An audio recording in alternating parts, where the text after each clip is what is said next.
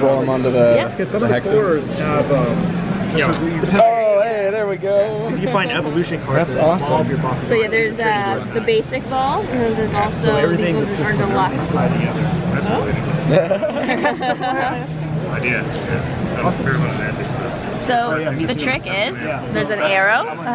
So if you roll it on the arrow, it should open up Really cool. better. Boom. There we go. No problem. And then there's also the deluxe balls, which open up really cool. These guys. Yeah. Ready for this? 1, 2, 3, Bakugan, brawl.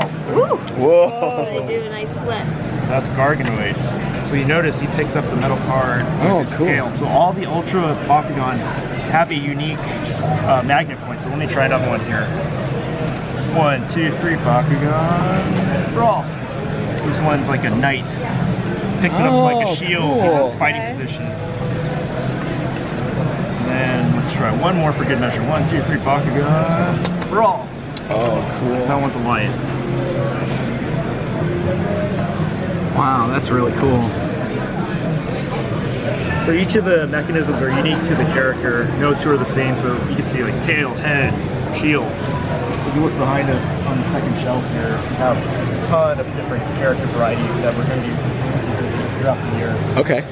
Take it. Stuff like your turtle type characters, crabs, praying mantises, dragons. So each of these have a unique jumping, pop open, snatching the card feature.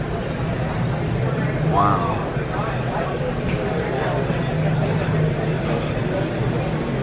It's very cool. And these are the core balls. So these are the ones that preserve the legacy mechanism of Bakugan. The bottom side magnet, stick to the card and pop open. Okay. I love the Oh, yeah, the little bear.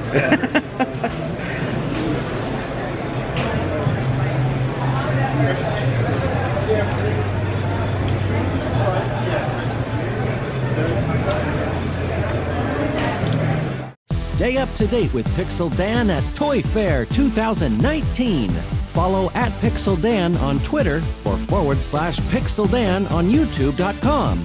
Thanks for tuning in to your premier source for all things toys, Pixel Dan. See you again.